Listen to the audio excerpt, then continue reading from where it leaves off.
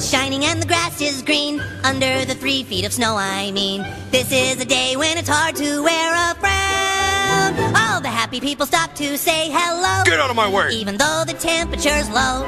It's a perfect Sunday morning in my quiet little mountain town. Well, good morning, Stan. Mom, could I have $8 to see a movie? A movie?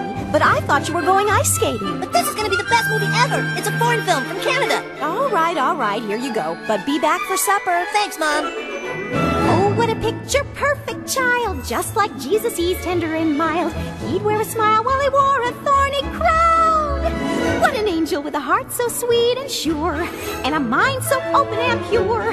Thank God we live in this quiet redneck mountain town. Hi, is your son home? I think so. Hey! Ow! Kenny, wake up!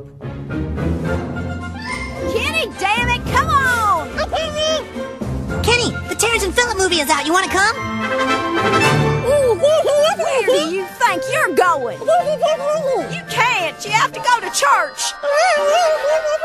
Well, fine. Go ahead and miss church. And then when you die and go to hell, you can answer to Satan!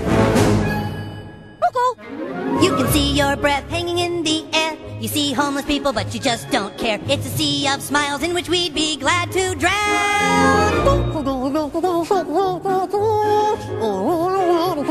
That's right, it's Sunday morning in our quiet little white bread redneck mountain town. Okay, Ike, let's try this one more time. Ready, Ike? Kick the baby. Kick the baby. Kick the baby. Kyle, we're going to the Terence and Philip movie. Oh my God, dude! Kyle, what's going on? Nothing. We're going skating now. Oh, well, take your